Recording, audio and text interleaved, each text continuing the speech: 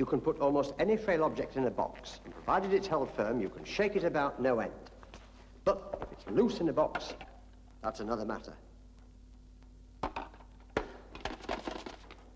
A car is a box on wheels, but a box just the same, and it can still get shaken about. And if you're in it and not wearing a seatbelt, you're in trouble because you're a loose object. It doesn't matter who you are or what you are, you can be the world's most experienced driver, but to the law of gravity, you're the world's most experienced loose object.